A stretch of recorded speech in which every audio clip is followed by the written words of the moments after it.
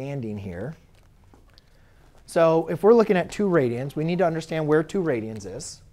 So we go ahead and sketch here. There's 1 radian. There's 2 radians. So roughly we have theta equals 2 is roughly like there. It's in the second quadrant.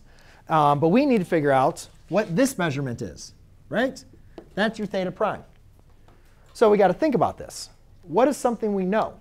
We know that this angle plus this angle adds up to 3.14 or pi, right? These are 2 angles that we call supplementary, right? They add up to 180. So we can write an equation. We can say theta prime plus 2 equals pi. So to solve for the theta prime, just subtract 2 on both sides. Theta prime equals pi minus 2. If I was asking for an exact answer, we could give that.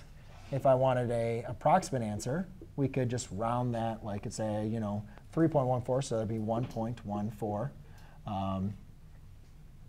And we could either truncate or round it 159, so that'd be roughly around 2 if we rounded it up. But that'd be your reference angle. Okay? So just think about kind of like setting up an equation, like thinking about that.